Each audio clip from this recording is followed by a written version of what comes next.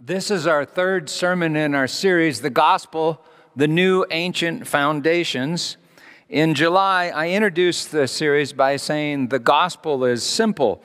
It's the good news that God is salvation, or in a word, Jesus. The gospel is simple, but that can be a little bit misleading, for it's also profoundly mysterious. That means that you cannot comprehend Jesus. But Jesus does comprehend you. So simple, Jesus, and utterly profound, a mystery. In our first sermon, hell, the imaginary elephant in the room, we saw that there is no such thing as endless conscious torment in Scripture.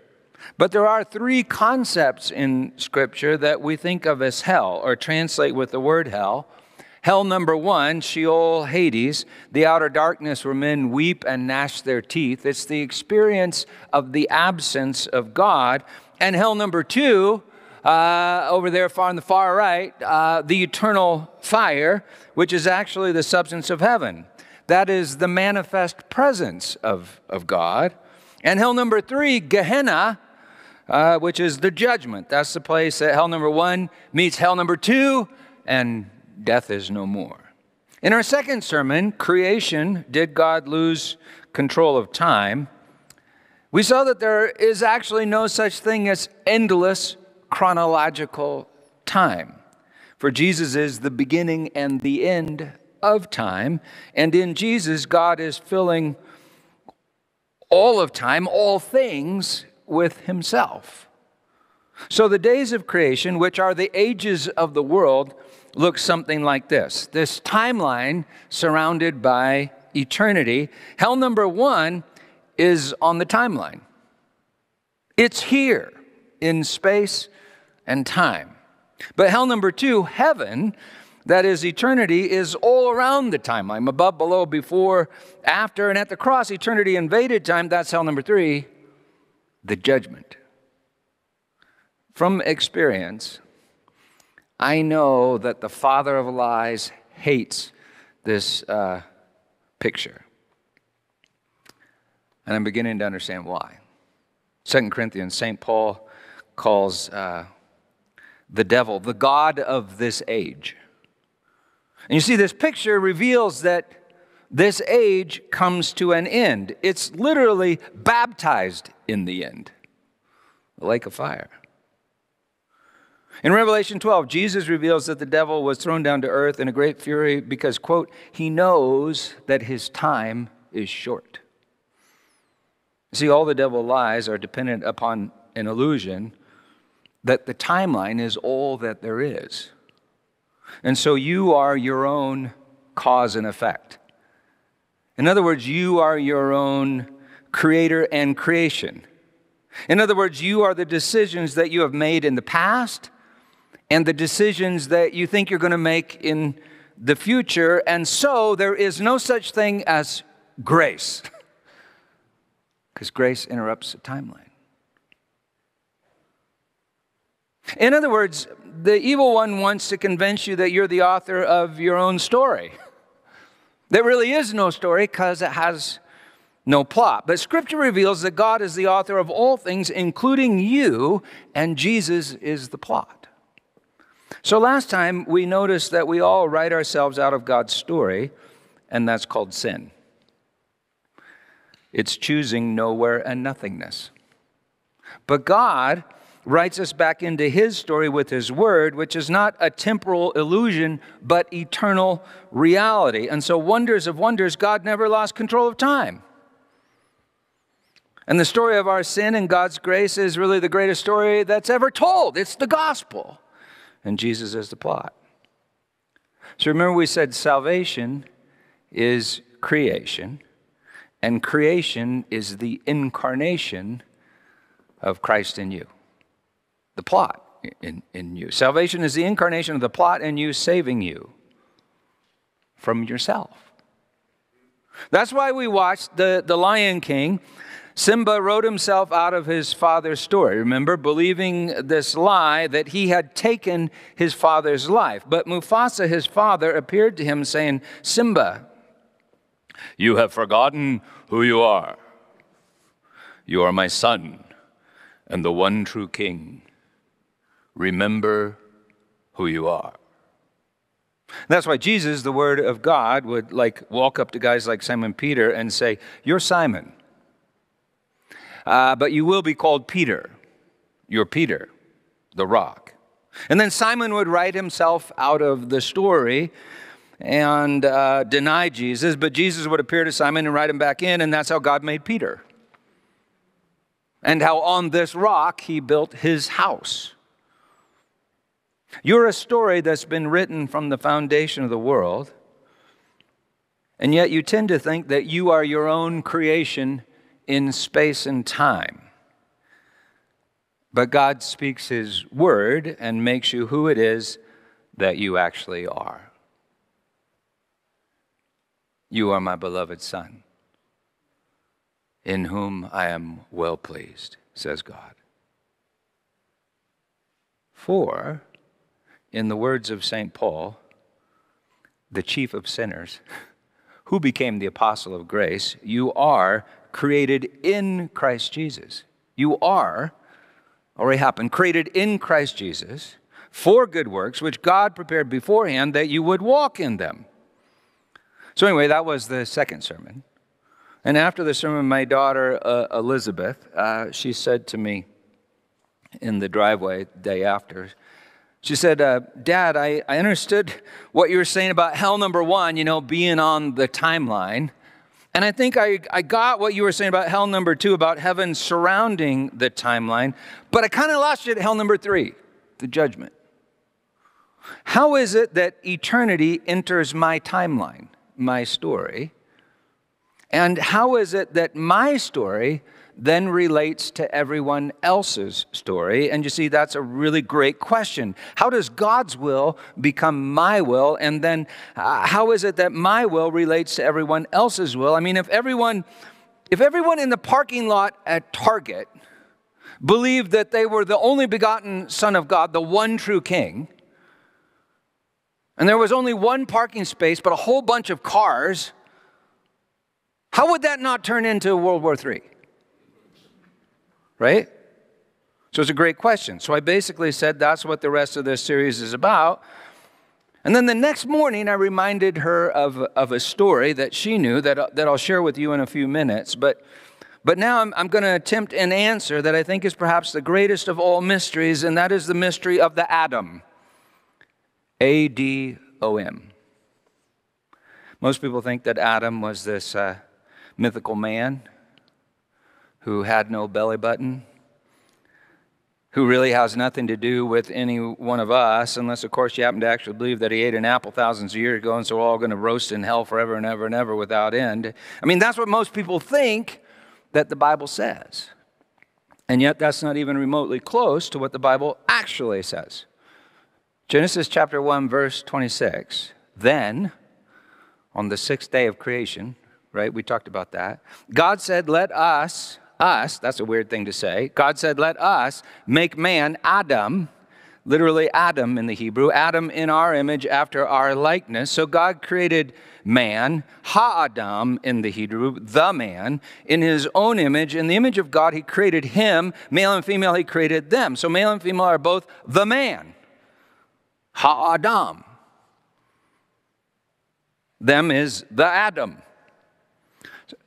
And by the way, a whole lot of our problem with sexist language and stuff comes from not understanding these verses. But in the next 2 chapters, translators, they really struggle, because Genesis begins talking about Ha-Adam as if he's a guy named Adam. And apparently he is. And so we think his story is basically over by the end of chapter 3 when he gets kicked out of the garden. In Genesis chapter 5, verse 1, we read this. This is the book. What book? Well, it's in the Pentateuch, which is Genesis, Exodus, Leviticus, Numbers, and Deuteronomy. So maybe that. This is the book of the generations, which can be translated descendants or even births, like it is in Young's literal translation. This is the book of the generations of Adam. Literally, in the day God created Adam. And then there's a comma in the ESV, but it could be a period. We really don't know because there's no punctuation in the ancient Hebrew. So it could be that it's modifying the sentence before or the sentence after. But anyway, God made him in the likeness of God. Male and female, he created them, and he blessed them and named them Adam when they were created. Now, I just think that's kind of a fascinating, intriguing couple verses. It almost sounds like the whole Pentateuch happened in a day, and everybody in it is named Adam. Apparently, English translators think this is impossible, and I don't know. In fact, in 2 verses, we read this. So it seems impossible. We read that Adam died. And so after chapter 5, verse 5 of Genesis, they don't normally translate Adam as Adam. And now this is the astounding part, all right? The Hebrew word Adam appears 530 more times in the Old Testament, of which only 3 times is it translated Adam, and 527 times is translated as man or mankind, and a host of other words like body, someone, anyone, human, person, and people. And this is the really crazy thing. The word Adam is always singular. In fact, 140 times it appears with the definite article ha or the, emphasizing the fact that we're talking about the Adam, the one Adam. So even though the text in places seems to be talking about an Adam, so we'll talk about, well, if the Adam dies in the tent or whatever, even though it seems to be talking about an Adam or perhaps many Adams, one Adam plus another Adam always equals Adam, the Adam. Not 2 Adams, but one Adam, the Adam. And you see, that really changes the meaning of scriptures like Genesis 9:9-6, for instance. Whoever sheds the blood of man, that's how it's translated, but in Hebrew it's ha-adam, the Adam. So whoever sheds the blood of the Adam, by the Adam shall his blood be shed, or literally is his blood shed, for God made the Adam in his own image. Well, whoever sheds the blood of the Adam is who? The Adam. So God seems to be saying that when the Adam hurts the Adams, he's obviously just hurting himself. In other words, what you do to your neighbor, you do to yourself and to the Adam. Every Adam, that is the Adam. So you can see, you can take this knowledge as a law. And if you do, everything will die. Or you can receive this knowledge as a description of life, as a fact. And everything will begin to live and it will set you free. Leviticus 24:20. Listen to this one. An eye for an eye, tooth for a tooth, whatever injury he has given Ha-Adam, the Adam, so it is done in him. Well, of course it is, because he's the Adam. And now we really can't blame the translators for all this confusion, because English really has no equivalent to Adam, and neither does the Greek. And I think that's because we're all far more individualistic. We're into individualism, far more individualistic than the Hebrews. So Hebrews like Paul, who wrote in Greek, they'd have to find other words for Adam, like the Greek word anthropos, translated man, from which we get our word anthropology. But in a few places like Romans and Corinthians, Paul just uses the Hebrew Adam so that, like maybe all of us Gentiles would get the point. Luke is the only non-Hebrew author in the New Testament, but he spent years with Paul, and he's obviously fascinated with Adam. So in his gospel, in his genealogy of Jesus, he refers to Adam at the end of the genealogy. He works his way back, and he refers to Adam. He says, Adam, the Son of God. And then just a few verses later, he refers to Jesus as the Son of God, which obviously implies that the Son of God is the Adam. Adam is the Son of God. And check this out. Jesus is also the son of Adam, because Adam in English is man. He's the son of man. So you, the Adam, it's just Bible. So you give birth to Jesus. In fact, Jesus even said something like that, if you remember. In Romans 5:14, Paul writes that Adam is a type, tupos in Greek. It means like an imprint, like the imprint of something that's pressed into clay, leaving an empty space in the clay. Adam is an imprint of the one being about to be.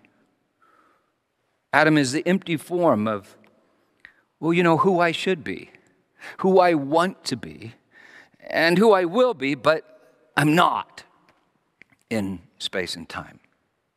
1 Corinthians 15:21, Paul writes, "For as by a man, an anthropos, came death, by a man, an anthropos, has come also the resurrection of the dead. For as in Adam all die, so also in Christ shall all be made alive." Then in verse 45, "Thus it is written, the first man, Adam, became a living soul, psyche. The last, the ultimate Adam, became a life-giving pneuma, spirit, breath." Now that's one of what I call the Bible verses banned by Bible-believing believers. And that it's banned is tragically ironic, for that verse is absolutely central to the theology of St. Paul, and it was also absolutely central to the theology of the early church and many of the church fathers. And this is why we modern American, supposedly evangelical Christians really need to ask a question, and that is this: what is an Adam? And how do you make one? For there is, in reality, just one Adam. In Genesis chapter 2, verse 7, on the sixth day of creation, Yahweh Elohim. Yahweh is I am that I am. Elohim is the plural of El, so it's like a plural of the word God. So we're talking like several persons in one substance, or at least two persons in one substance, maybe three persons in one substance. Yahweh Elohim, the Lord God, formed the Adam of the dust of the Adamah and breathed into his nostrils the breath and neshama of life, and the Adam became a living soul, a nephesh. So Adam is spirit in dust. Adam is neshama, which is also ruach, and you can check that out in the Old Testament if you don't believe me, which is also pneuma in the Greek, which is wind, breath, spirit, or ghost. Adam is neshama in the dust of the Adamah, and you know, we're all terrified, aren't we, to give up the ghost, to breathe our last, and turn back into dust. Why? Well, we must not believe that God has the power to like breathe in the dust and make us rise from the dead. For some reason, we think he could not do that again. You see, I think that we are pretty familiar with our dust. This is my bag of dust, experiencing some wear and tear. And science knows all about dust because it's on the timeline. It's part of that string of cause and effect. But what is not dust is called spirit. And it seems that this is somehow the critical component of me. So I am not a person that may or may not have spiritual experiences. I am something more like a spirit that is having a personal experience. I'm a consciousness. And this is utterly mysterious to me and to science. Because whatever consciousness is, it's not dust in space and time. It's not atoms, A-T-O-M-S, but something in Adam that is most truly somehow who I am. If you want to see fear in a quantum physicist's eyes, just mention the words, the measurement problem. The measurement problem is this: an atom only appears in a particular place if you measure it. In other words, an atom is spread out all over the place until a conscious observer decides to look at it. So the act of measurement or observation creates the entire universe. What's fascinating to me is that although we've learnt an incredible amount about atoms and their behaviour, our scientific journey has only just begun. Because although we know how a single atom or just a few atoms behave, the way trillions of them come together in concert to create the world around us is still largely a mystery. To give you one dramatic example, the atoms that make up my body are identical to the atoms in the rocks, the trees, the air, even the stars. And yet they come together to create a conscious being who can ask the question, what is an atom? I love that. That's Jim Al-Kahili. I don't know if you've watched his documentaries. He's a physicist from the University of Surrey in England. And he's waking up to the reality that philosophers and theologians have been wrestling with for thousands of years, and that is that I am not me. Although we think that me, myself, is who I am. You understand? There is an I that observes me. But I, the conscious observer, cannot observe I. For the moment that I observe I have become me, a thing in space and time. So you see, me is temporal, and I can't be found in space and time. I is eternal, but it somehow touches space and time. Your me, yourself, is like the record of your I passing through space and time. So if someone says, "Who are you?" at a party, what do? You tell them about your me, saying, "Well, I did this and I did that, I got a degree, and I hope to do this, and I hope to." You tell them about the decisions you hope to make in the future. You tell them about your past, your hopes for the future. That is the story that you think you are writing in space and time. But if they say, "Well, yeah, but who are you really? I want to know you." Well, then maybe they look you in the eye, the EYE, or the I, and they try to have an encounter with you in the now. Because in the words of Mufasa, you are more than what you have become. You're more than the story that you've been writing. Your I, check this out, is more real than matter. And that's what really freaks out the physicist. There's something more real than matter before the Big Bang, and there's something more real than matter in the depths of us. Your I is more real than matter. And would you like proof of that? Would you like proof of mind over matter? Would you? If you would, just raise your hand. Okay, now look at your hand. There it is. Your hand is made of atoms. ATOMS. That's matter. You see, your consciousness, it was your consciousness just now that controlled the matter. And I control matter. The matter that I control is called my body. And the matter that your I controls is called your body. And all of our problems arise when we want to control each other's bodies. And yet we don't want to be controlled by anybody. And yet, check this out, this experience of conflict does reveal the most amazing reality, and that is that I am not the only one that matters. Another way to say that is, I am not alone.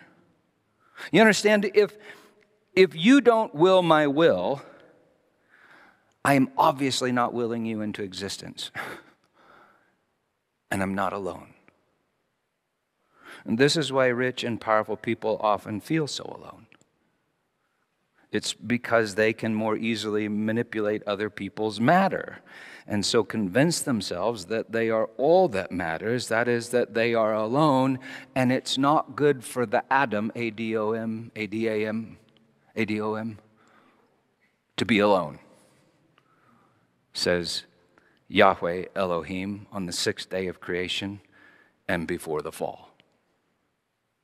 There's a lot in that sentence we'll talk about later. But anyway, this is Adam. Do you see that? I in me. Adam is spirit in the dust of space and time. That is my body, my psychic body, or as Paul puts it, my psychikos body, my soul. Me is the thoughts that I've thunk. Me is the feelings that I've felt. Me is the experiences that I have experienced, the record of my spirit in space and time. Paul also reveals that our body is a temple, and that makes sense. In the inner heart of the temple was the Holy of Holies, which was the judgment of God, throne of God, presence of God, hidden behind a curtain. And this is so cool, but the Holy of Holies was the very presence of eternity. The seventh day in the heart of the temple, because the outer courts represent these ages, according to the book of Hebrews. Adam is eternity in temporality, surrounded by eternity. Why? Well, because in God we live and move and have our being, writes Paul. Adam is an eternal I in a temporal me, and now things really get wild because according to St. Paul, I have two me's.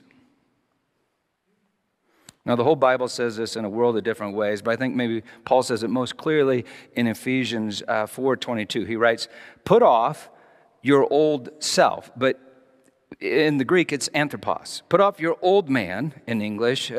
Put off your old Adam in Hebrew. Put off your old Adam and put on the new Adam, created after the likeness of God in true righteousness and holiness. Therefore, put off the false, speak the truth.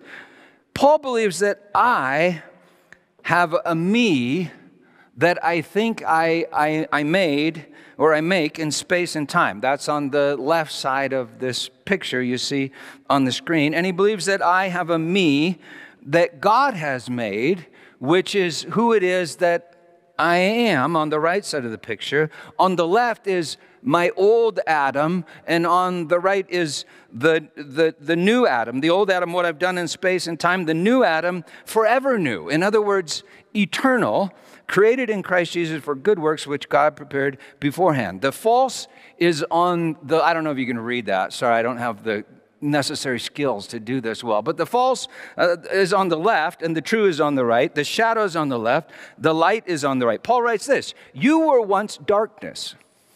That's quite a thought. But now you are light in the Lord. And Jesus said, I'm the light. The left is the psychikos body, the body of sin and death, as Paul calls it. The right is the pneumatikos body, the spiritual body, the body of Christ. The left is empty, the right is full. And now, not to totally freak you out, but the right corresponds to hell number 2, doesn't it? The eternal fire, the manifest presence of God, who it is that I am. And the left corresponds to hell number 1, Hades, Sheol, who it is that I am not. It's the experience of the absence of God, who is reality. And yet, to experience something, I have to experience it. So even now in space and time, in the depths of the very worst sinner, there is an I, which is the breath of Yahweh, Elohim.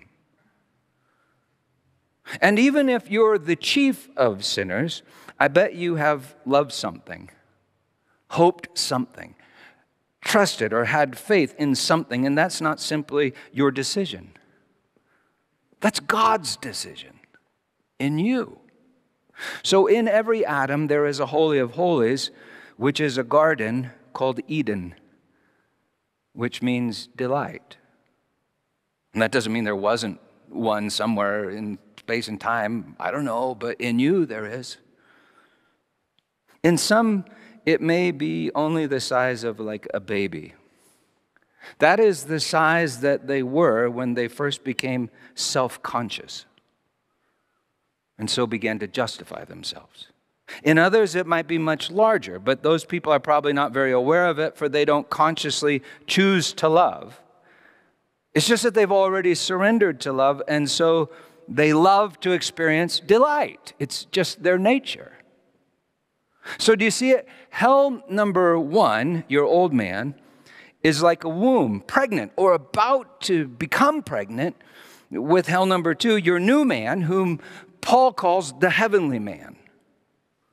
When Christ, the eschatos Adam, was crucified on the tree in the garden, delivered up his spirit, the life-giving spirit, the curtain in the temple ripped from the top to the bottom, holiness, which is the seventh day, which is the judgment of God, which is grace, got out and began filling the outer courts of the temple. So the shape of your sin, the emptiness, then becomes the shape of God's grace in you. And so you lose your particular life or psyche, and then you find your particular life or psyche filled with what? Glory. The curtain ripped, holiness began to fill the whole temple. It got out, and you, that is your eye, your consciousness, got in. You see, my eye, you can see my eye there, it's on my left thigh there. Under hell number 1. My eye can reside in the outer courts of the temple that is me, as if it's been kicked out of a garden. And when I do, I am entirely self-conscious, ashamed, anxious, arrogant, driven, and utterly alone. Why? Because I think I am my own creation. And all my decisions are sin. But my consciousness can also reside in the Holy of Holies. When Paul says put on the new man, he's also saying put on the inner man, which means I need to get into Jesus. I need to go into the Holy of Holies. The holy in me is literally Christ in me, where I begin to believe in him that I am his beloved son, God's beloved son, in whom he is well pleased, even the one true king. And then Romans 8:28, I delight in the law of God in my inner man, and all my decisions are love, and he who loves is born of God and knows God, because God is love. I don't know why people don't talk about this more, but John tells us in his gospel that Jesus is the only begotten. And then he goes on to tell us that Jesus says to us, we must also be begotten. Begotten of the Spirit, and begotten of Jesus, and begotten of God. That's incredible. And yet, even so, while we still live in these bodies of sin and death, we truly are imprisoned. And so St. Paul writes, who will deliver me from this body of sin and death? You know, my body only feels its own pleasure and its own pain. I think that's what St. Paul is talking about when he usually talks about the flesh. The problem with the flesh isn't that it's physical. I mean, read the descriptions of heaven. It's amazing. The problem with the flesh isn't that it's physical, but that it's so very self-centered. Except for in maybe one or two instances that are actually sacraments we don't have time to speak of right now, but you can read about those in Genesis 2 and 3. But my flesh is self-centered. And so it's like entirely self-conscious. And so it competes, it's self-centered and self-conscious and competes with the life that's all around me. It literally eats life and poops death. I mean, seriously, do you ever find that just surprising? Shocking, once you notice. My flesh is self-centered, self-conscious, and entirely alone. But Jesus had flesh. He took on my flesh and died. But when he rose from the dead, he also had flesh, and he will not die. You see, it was a dramatically different kind of flesh. Well, anyway, after the last sermon, my daughter said, I get hell number 1, hell number 2, but I'm confused about hell number 3 and how my story relates to everyone else's story. And I reminded her of a vision someone had 23 years ago, a vision that I've shared with some of you more than once because it literally changed my life. I don't know that we'd even be here if it weren't for this. 23 years ago, I was wrestling with the Bible verses banned by Bible-believing believers, and most of all, this one particular verse, 1 Corinthians 15:22, for as in Adam, all die, so also in Christ, the eschatos Adam, will all be made alive. 23 years ago, we had 4 services, including a service on Saturday night, and after the service, this young girl, she must have been about 10 at the time, she came to me a bit traumatized.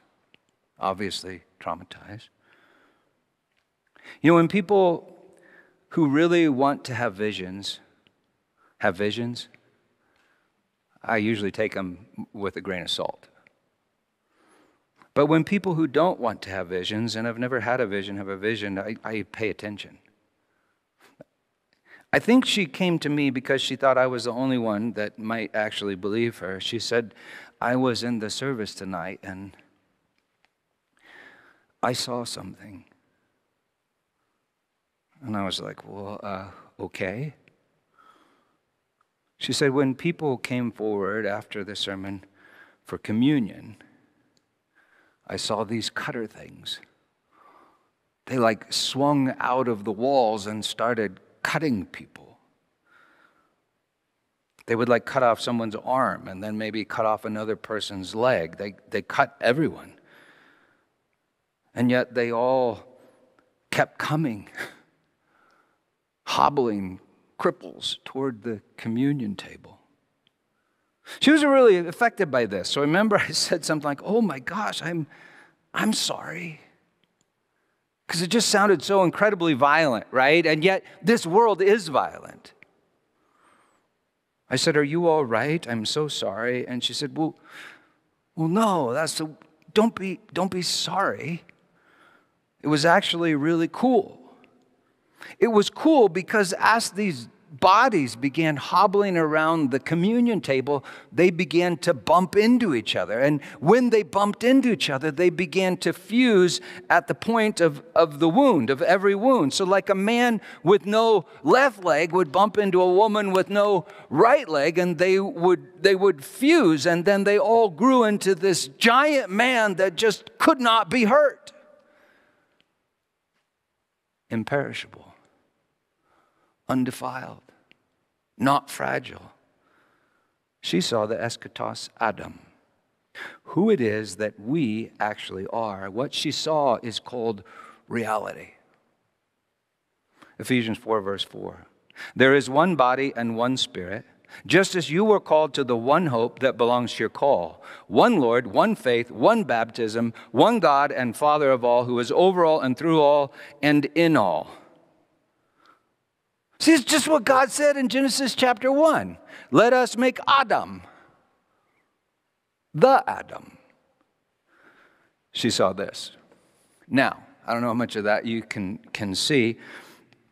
If I could have, I would have made more than 10 or 12 atoms over there on the left, but I would have made something more like 8 billion or 20 or 30 billion atoms, but it'd be hard to make out.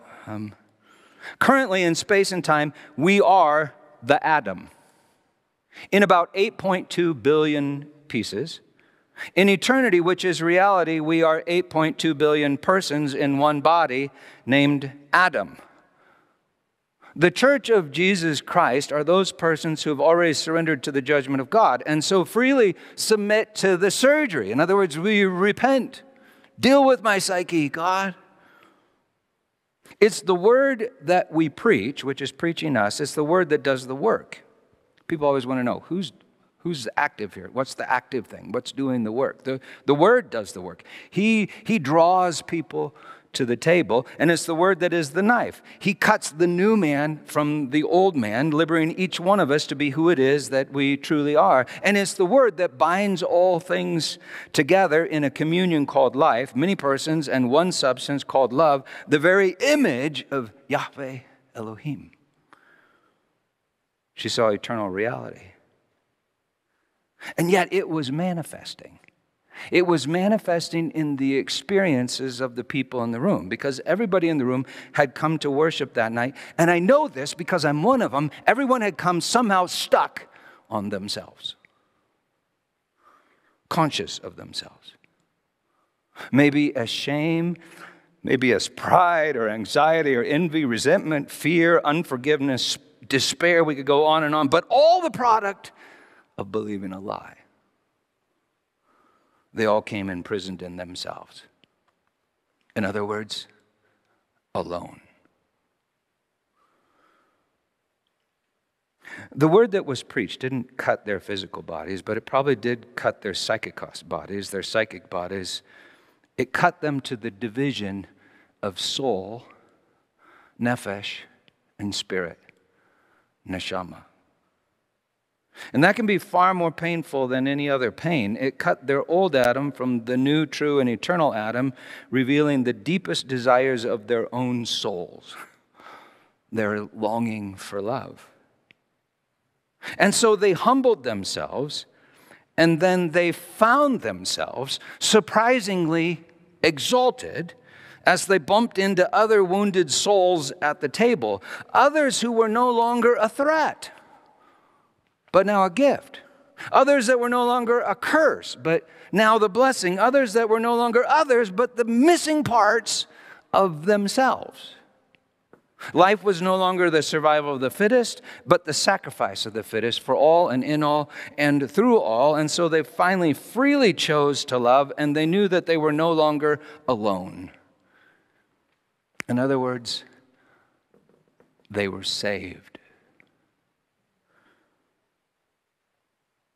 You see, it's not something you just do once in your life at church camp.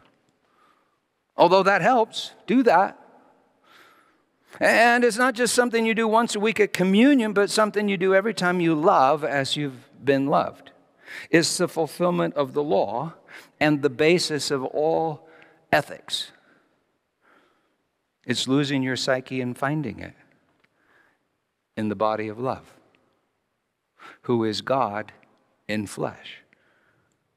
It's not self-consciousness, but Christ consciousness. And it's not your consciousness of Christ, but the consciousness of Christ in you.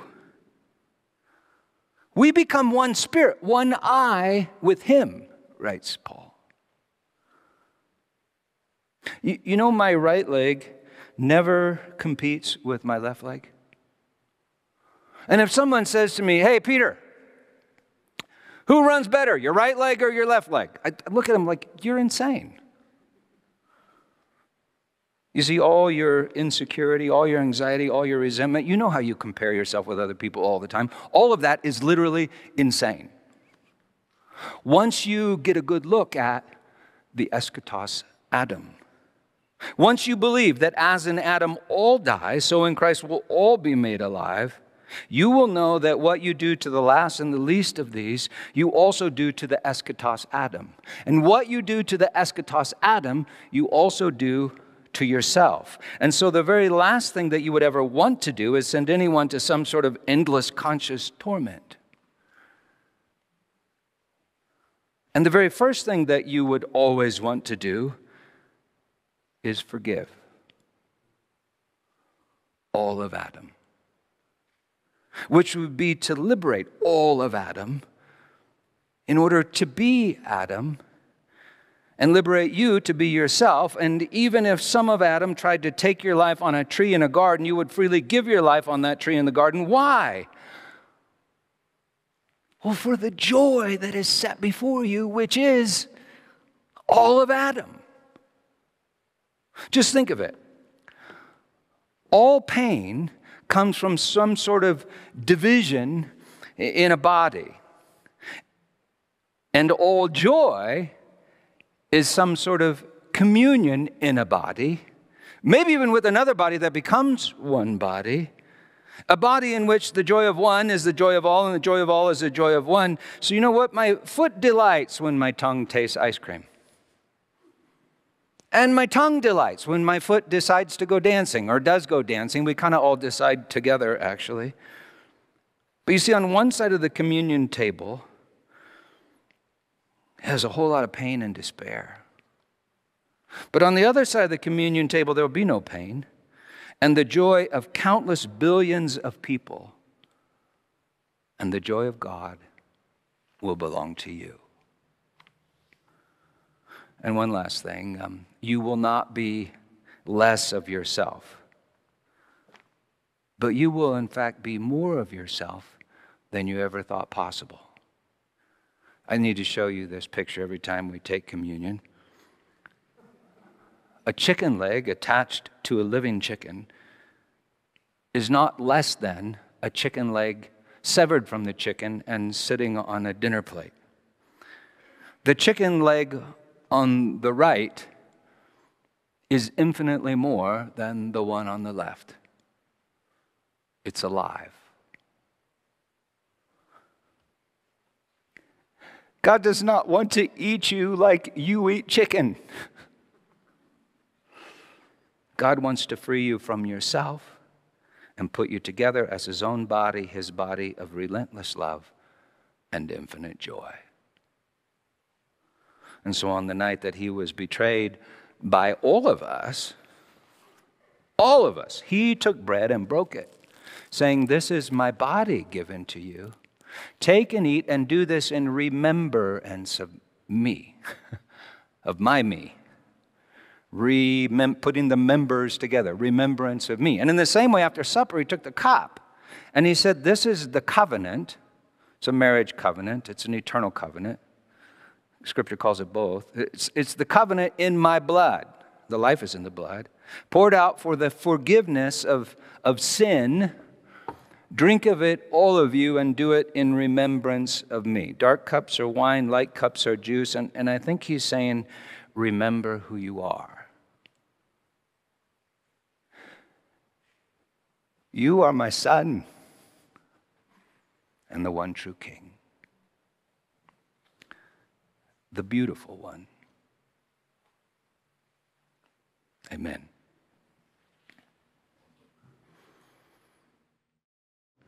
And so, Lord God, I thank you that according to your will, according to your nature, according to who you are,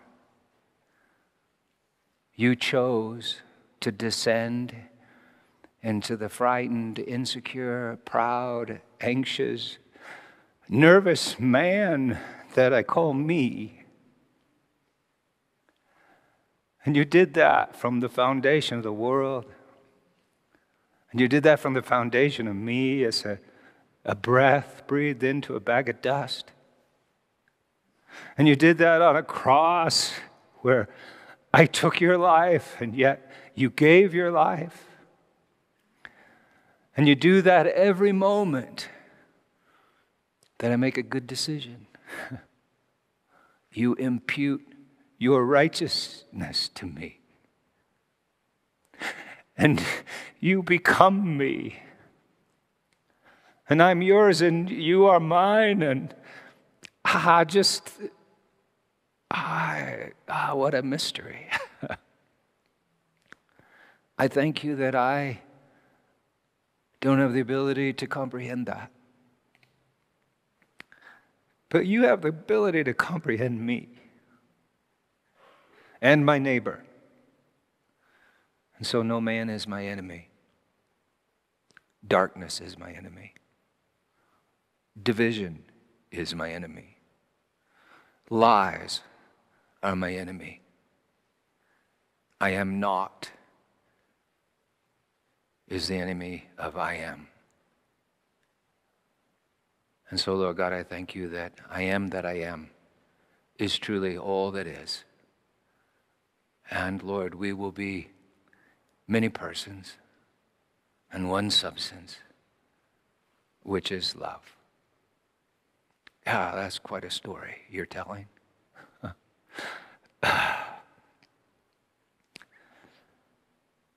Thank you that you believe it in us. Amen. And so, what have we learned? You're not alone. To think that you are is hell number one. To know that you are not, to really know that, is hell number two, which is heaven. To wake from your illusions is the judgment. Waking is painful. To be fully awake is absolute joy. For as in Adam all die, so in Christ will all be made alive. This is the mystery hidden, in the words of Paul, from the ages and for the generations, Christ in you, the hope of glory. You are Adam, and Jesus is Adam, and there's only one Adam.